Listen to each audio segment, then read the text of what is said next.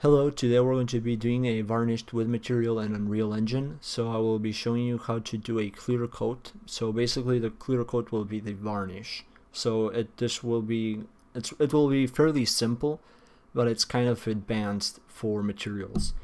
So we will be doing a very simple node setup, and we'll try to recreate this material that we have here. So pretty much the clear coat is kind of like a layer that lays on top of the actual material itself, which I'm not sure if you can see it, and you can in the video, and you can also like change its roughness. Like I can make it brighter, I can make it obviously very dull, and it would be like if we didn't have a clear coat. And you can give it a normals, whatever you want. So I'm going to close this up, and so just open up an empty project, and we want a wood albedo texture, so just your regular color texture, a normal map, and a roughness map. You don't need the displacement, although you can add it if you want. It's not necessary. And you can download this in like Texture Heaven, or a site also called CG Textures, which I think they changed. Oh, they changed their name to Textures. This is also a very good site. So I'm going to create a material, and I'm going to call it wood tutorial. I'm going to open it up, and I'm going to drag these textures. If I guess I can't. Okay, so look up texture sample, and we want this to be our albedo, so I'm going to put that in our base color. I'm going to select the normal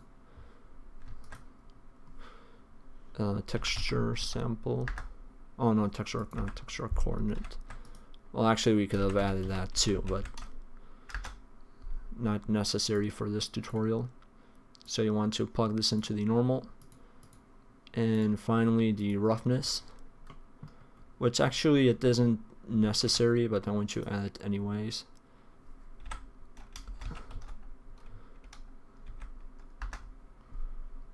And we want this in our roughness.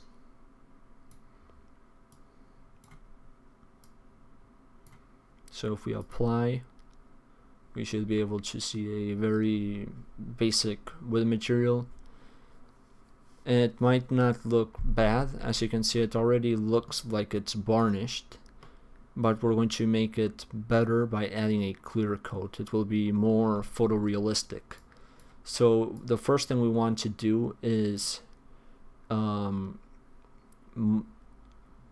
pretty much get rid of some of this roughness that we have here. So I'm going to, add more roughness. And so for that we are going to get a clamp node. Actually we could do a multiply. So multiply.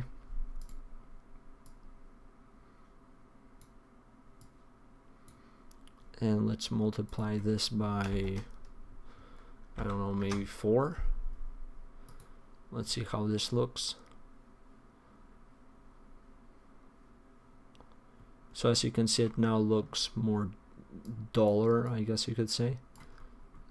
And to add the clear coat, we want to select the output node, and we want to change the shading model. So we want to change this to clear coat. And 2 options will appear: clear coat and clear coat roughness.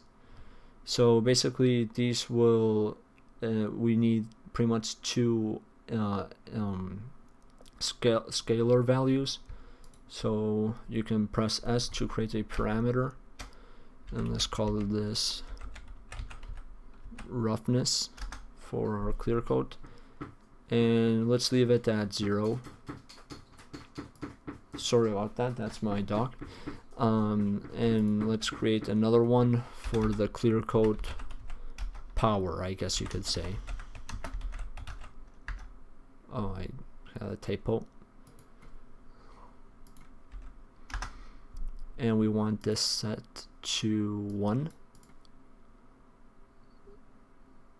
Let's plug this in.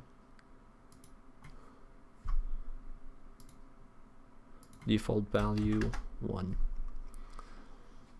And you can change this, you can make it higher, although it won't really make a difference. I think it goes up to 1. So if we apply this, we should be able to see our results. And as you can see, this looks much nicer than just making your regular roughness lower. So I hope you enjoyed this video and you got something out of it. If you did, please make sure to like and subscribe. See you in the next one. Bye.